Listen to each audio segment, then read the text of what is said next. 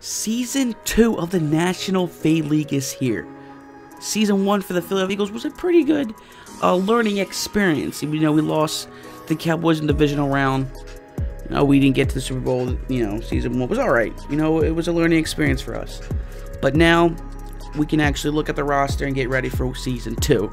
Now, a lot of the pretty much backups for us kind of just left. Darren Sproles left for age. He's retiring. He's getting old. Understand? I was gonna leave him anyway. But nonetheless, we pick up a rookie named Trey Halpin, which I'm really like. This man is fast. He's kind of a power running back, but his trucking is really not that good. But it's okay. We'll work on that during practice and through the season. Now, as you see right here, everyone is pretty much the same. Nothing dramatic changed.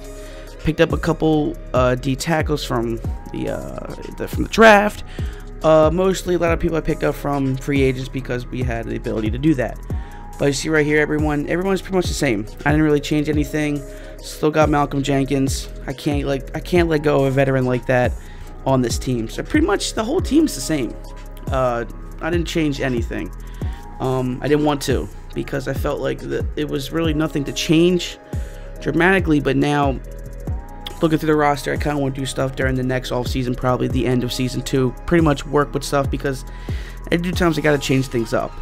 Especially to win a damn Super Bowl. You know what I'm saying? So here is Season 2 of the National Fade League.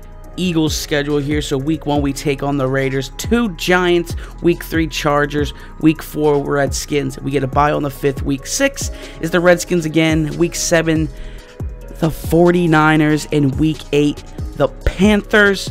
Week 9, the Packers. Week 10, the Cowboys. Week 11 is the Denver Broncos. And on Thanksgiving is against the Cowboys. Week 13, the Rams.